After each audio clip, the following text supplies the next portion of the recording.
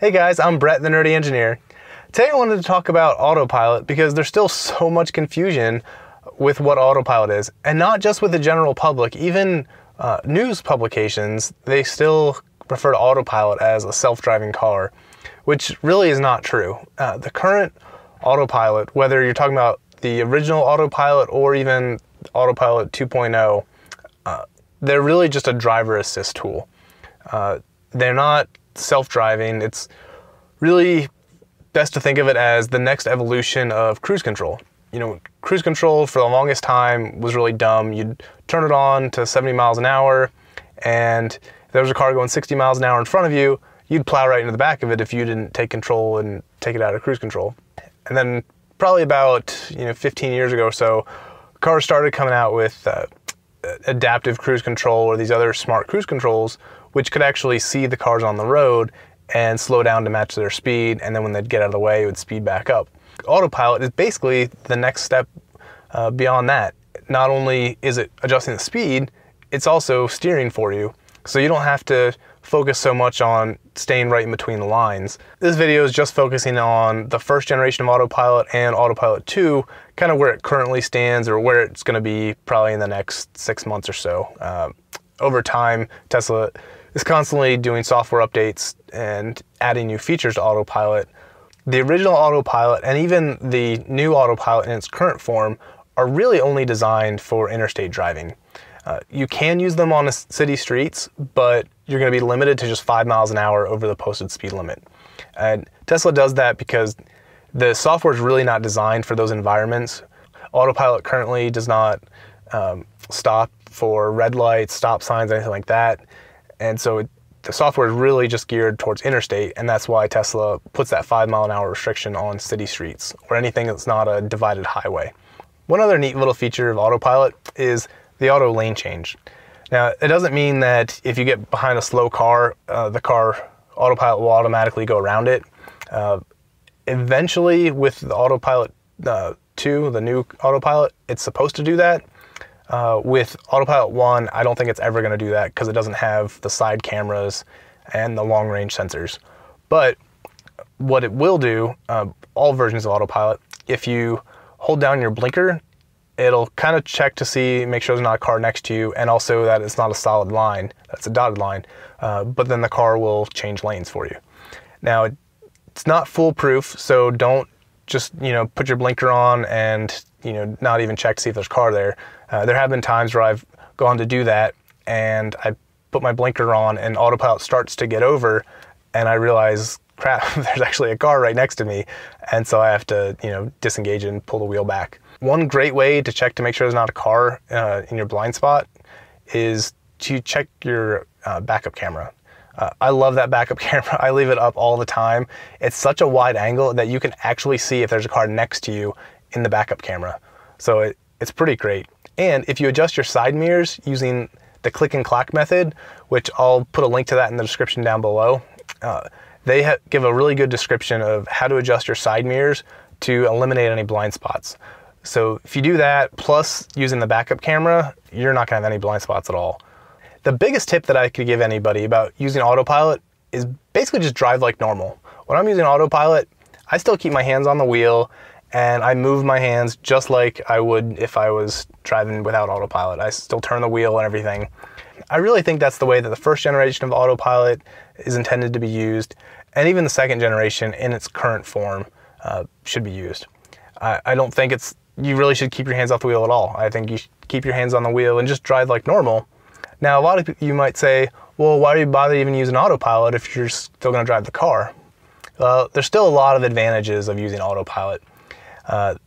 The first is that it's a lot less tiring. When you're driving, normally you have to be focusing on so many different things, staying between the lines, everything that's going on around you, and your speed, all that stuff. But when you're using Autopilot, you don't have to worry about your speed. You don't have to worry about staying in the lines unless you're on like a pretty curvy road. But on a relatively straight road or light curves with decent lane lines, Autopilot's going to keep it in the line. You obviously still want to pay attention to that, but you don't have to focus on steering and maintaining the center of the lane.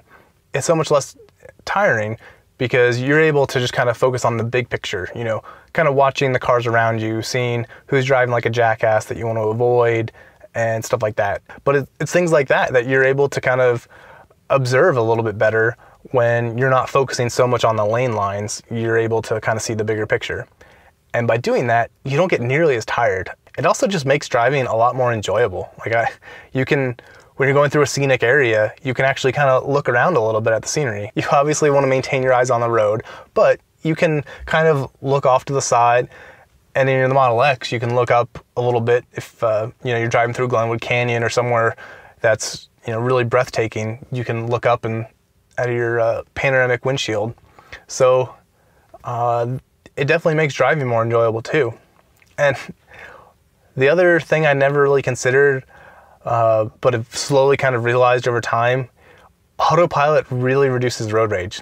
not that I, you know, have much road rage, but you don't really worry about that stuff anymore because, you know, Autopilot's doing so much of the regular driving.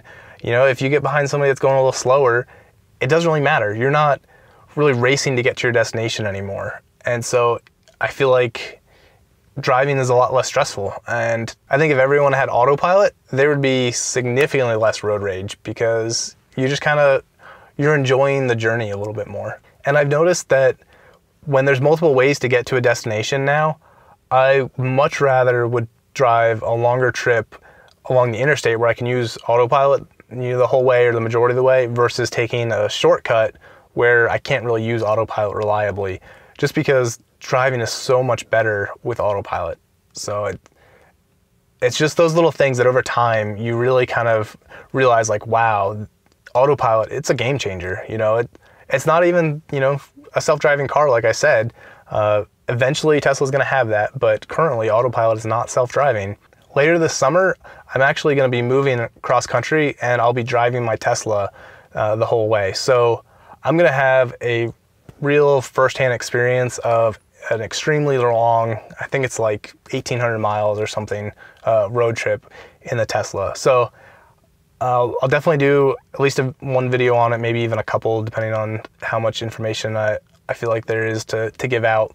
It'll be the ultimate test, for me at least, of long distance driving with Autopilot. I'll be supercharging, driving long hours, long days. So it's going to be an adventure. So definitely don't forget to subscribe to my channel. That way you see that video when it comes out later this summer. So do you guys view Autopilot the same way as I do, or do you guys view it differently? I'm curious to hear what you guys think.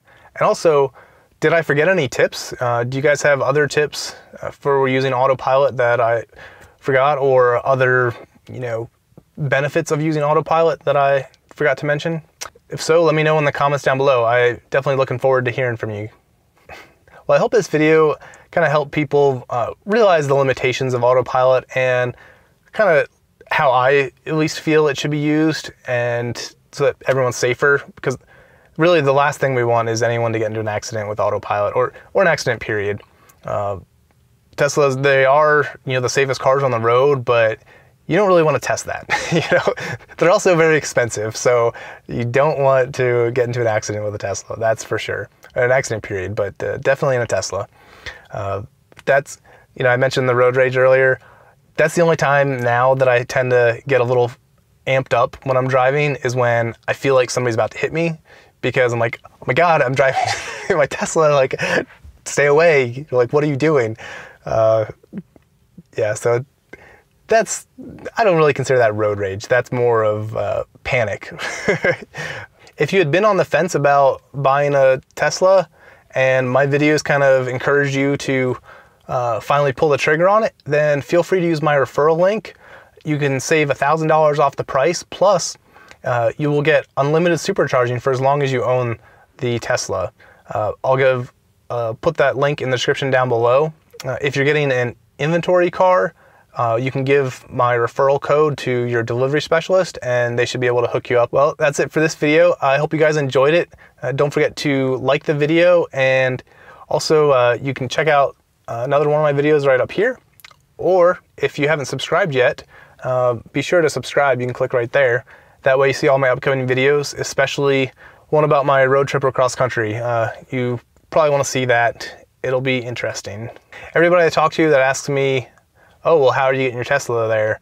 They're kind of shocked when I tell them I'm driving it. So I think the road trip video should open some eyes for some people that kind of didn't realize that you can actually drive a Tesla across country with relative ease. At least I hope with relative ease.